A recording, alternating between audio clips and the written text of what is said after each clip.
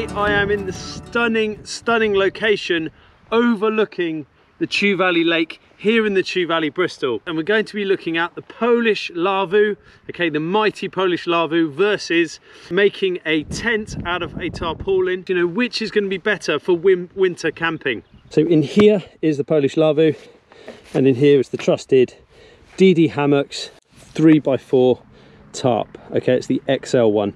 I'll put a link to these bits and pieces in the box below. What we're actually talking about here is a much older question, which is canvas versus synthetic.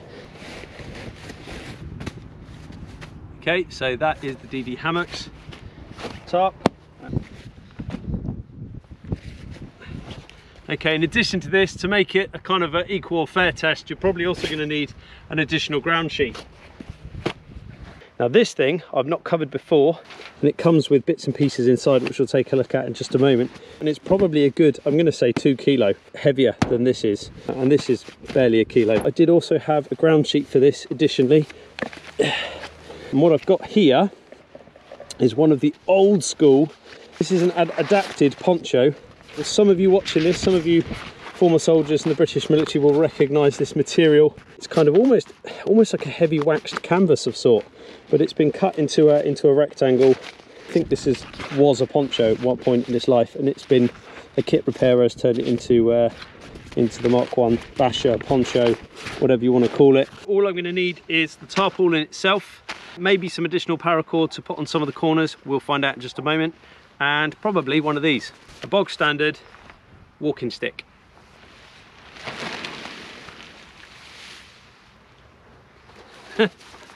Spot what I've forgotten, tent pegs. Fortunately at HVB I've always got a large miscellaneous massive mix and match tent pegs. I'm going to peg down the midway point, fold it in half, then I'm going to find the corners and I'm going to move in one loop and peg that down there.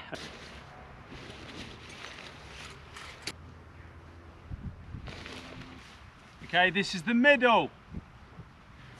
Once I've put the middle in there, I'm then going to turn one half over the other half.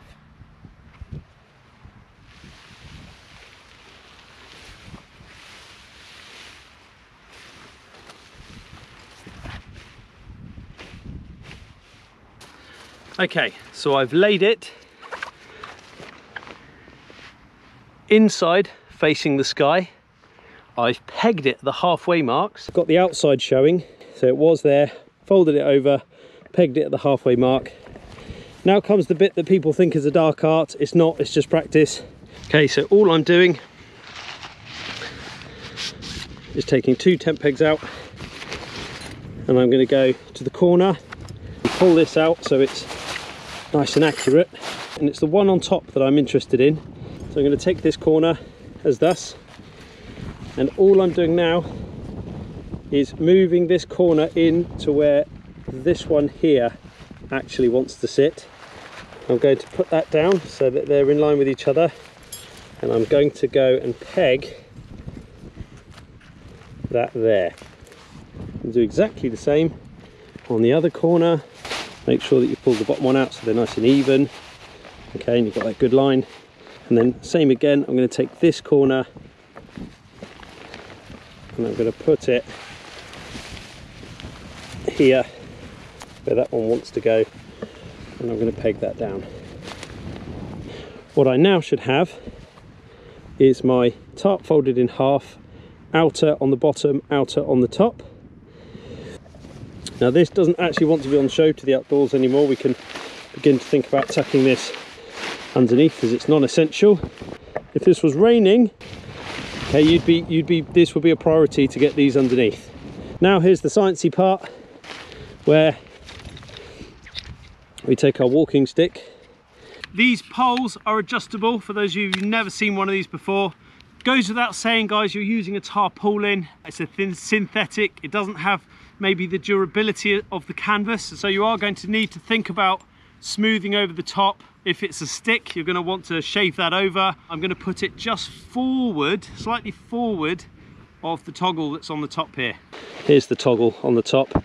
Now my pole doesn't want to be smack in the middle, I'm going to have it slightly further forward, and that's so I can shape the porch a little bit easier.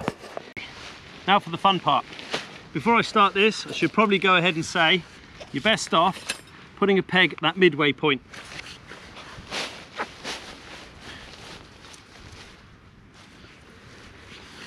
That's not a permanent peg, it just means it's not going to scrunch up inside as you're getting in there. You may want to take your boots off as well. You can go for a little bit more height here, I think. This ground sheet's optional. You can of course pull this out, take the ground sheet and shove it away. Now what we've got here, okay, is a central hood and then two other loops equidistant halfway up from the corner to the top here. Fix these ones first, okay, and then think about your hood last. Okay, just create a simple windlass arrangement, and what you'll do there is create a door that's a bit more closed off to the weather.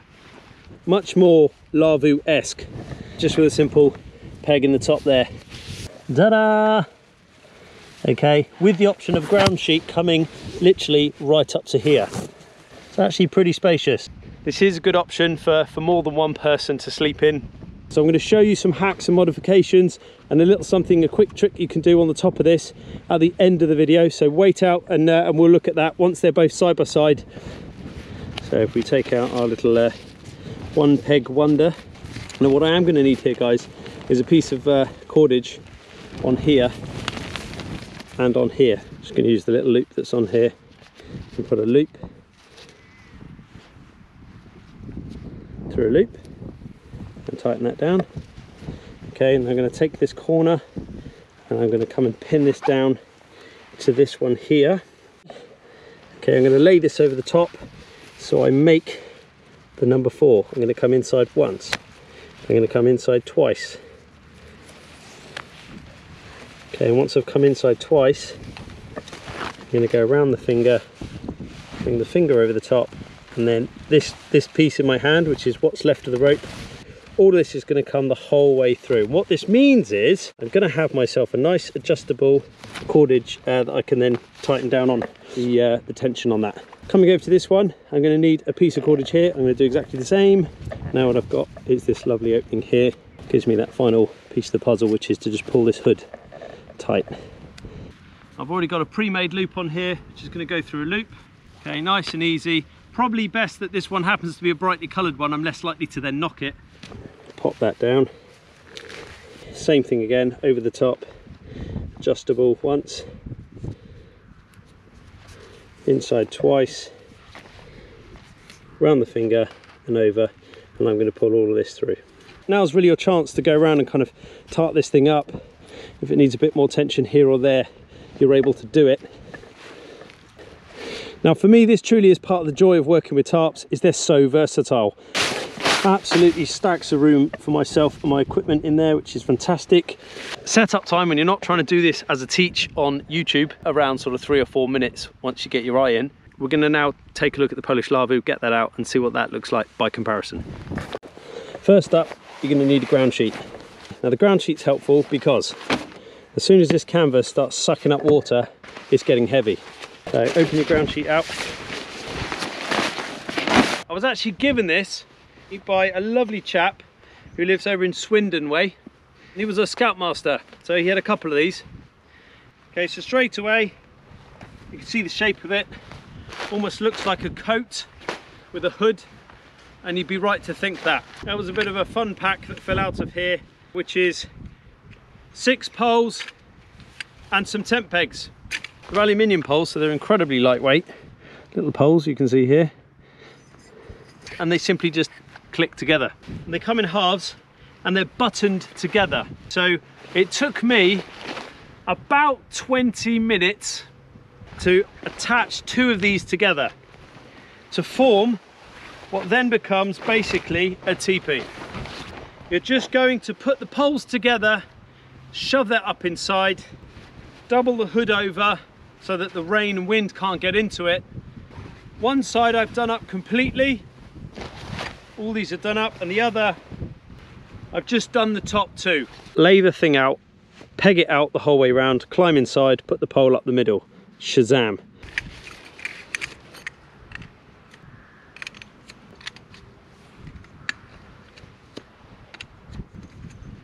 And they come apart quite easily. This could possibly be replaced by another walking stick, but we'll see how we fare up with the poles we've been given. Now I'm going to find what I feel is the back. That'll be that one there. And when it comes to these, where it's been clipped together, I'm going to eclipse these over each other, okay, as my start point, right down the middle where all the buttons are. And then I'm simply going to work my way around with the pegs, putting this in.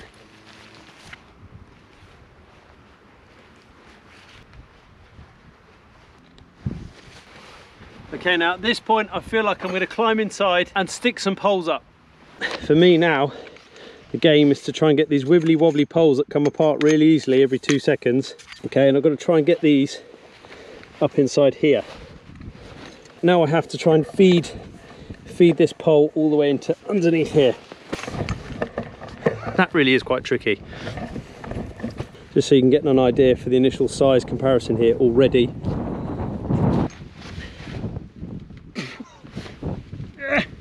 Okay,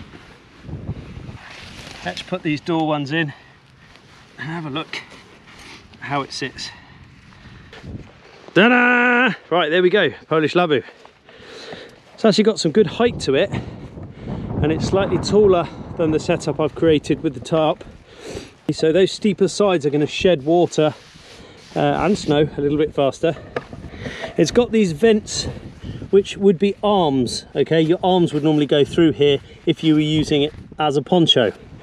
That's basically it, guys. So less working parts, heavier duty, needs and requires that ground sheet on the inside there.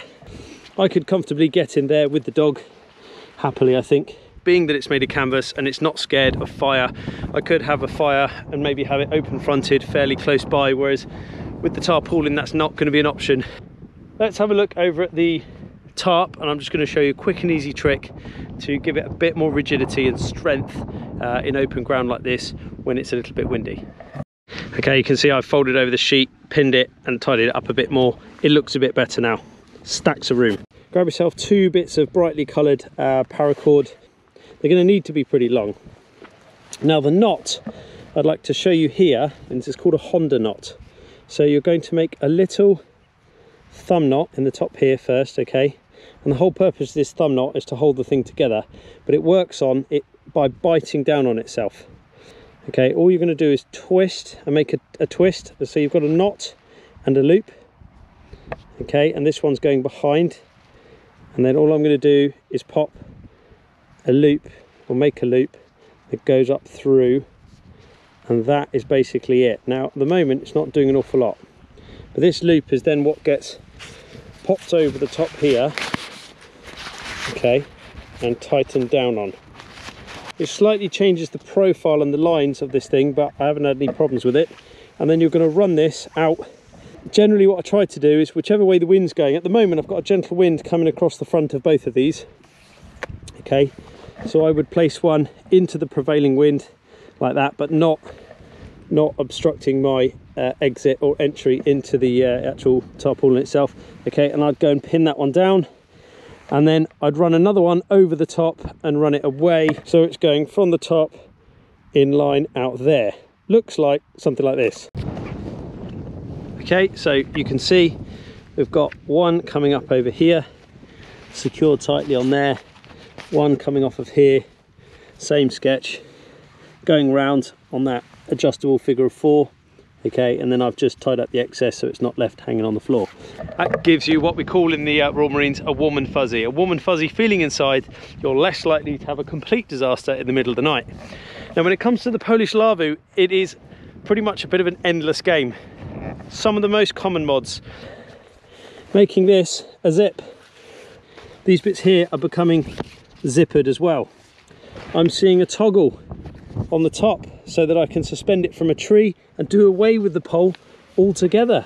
On the inside there is also an option for a drop down piece to come down here, something you can attach a light to or a central lamp or something. And then I've seen with these flaps alternative options where pockets are being created all the way around the outside. If you're always going to use it in this setup, I'd just go ahead and get that sewn over. So my personal thoughts, I think that's highly versatile. Takes a bit more setting up though. For cool factor, me being a fairly new dad and I'm going to take my little boy camping, I think that is worth investing, and I'm genuinely thinking about sending that off to be done up as I've just described, have all the modifications made, and then using that later on this winter if I can get it back in time. I'm generally thinking about doing that because that is so cool. If you've got any more comments, leave them in the box below. I'm Nick Goldsmith from Hidden Valley Bushcraft. Thanks so much for watching, guys. Hit the like, share and subscribe button, and we'll see you guys soon. Bye for now.